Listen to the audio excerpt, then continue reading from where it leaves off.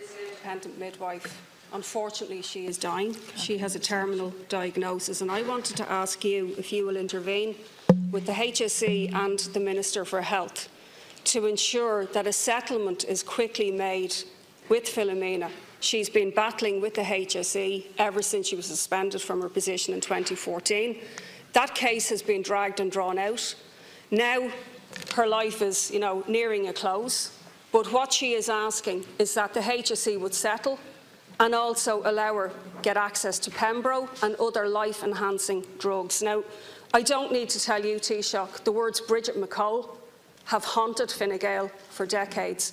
Please do not let Philomena Canning become another shameful episode in this government and this establishment's history with women who are very, very ill. We saw it with cervical cancer, how people had to go to court, which you said wouldn't happen. I'm asking if you'll intervene to ensure that there's a speedy settlement and allow her just have the end of her days in a quality of life way. Deputy Smith is on the same matter. On the same subject, and to add to that, Philomena Canning was suspended by the HSE on the grounds of malpractice, and several investigations proved that this was wrong and she was actually vindicated. But now she finds herself, while she's facing death from cancer, facing a vindictive HSE who are refusing to settle with her, refusing to deal with her. And Minister, I suppose Taoiseach, we're here today to ask you to show compassion to a woman whose life was made of compassion.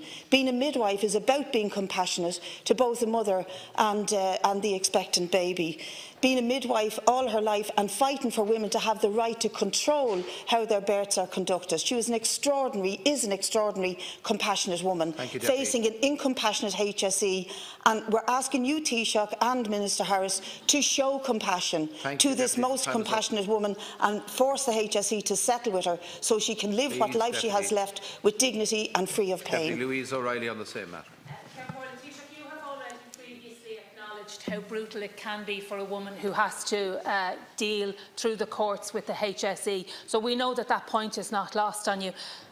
Philomena Canning is dying, and I think that it is not unreasonable to ask, not that you would force or direct, but that you would personally intervene in this case on the grounds of compassion and on the grounds of the fact that this woman has delivered hundreds of babies in this state. She is now nearing the end of her days. She wants access to drugs that might potentially lengthen her life. She is a medical professional. She knows herself what her situation is, but she does not want to spend the last time that she has battling with the HSE. You have acknowledged previously, Taoiseach, that when women have to go out and battle with the HSE, it can be brutal. Right, the please time is up, intervene. Deputy, please.